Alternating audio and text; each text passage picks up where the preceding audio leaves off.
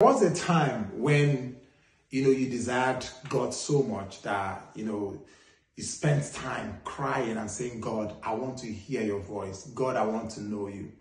The things of the kingdom was topmost on your mind. I mean, the time that you will roll on the floor, desiring, fasting, praying, all just to know him, all just for him to reveal himself to you. But what's happening right now? Something is taking attention, or something is taking your attention away from him.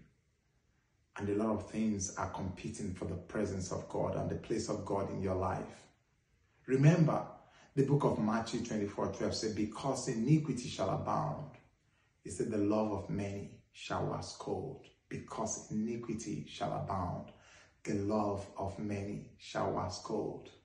Don't let your love for God die. Don't let other things take the position of God in your life. Remember the first love and go back to him.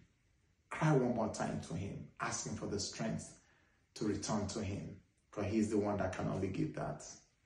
Let me pray for you today.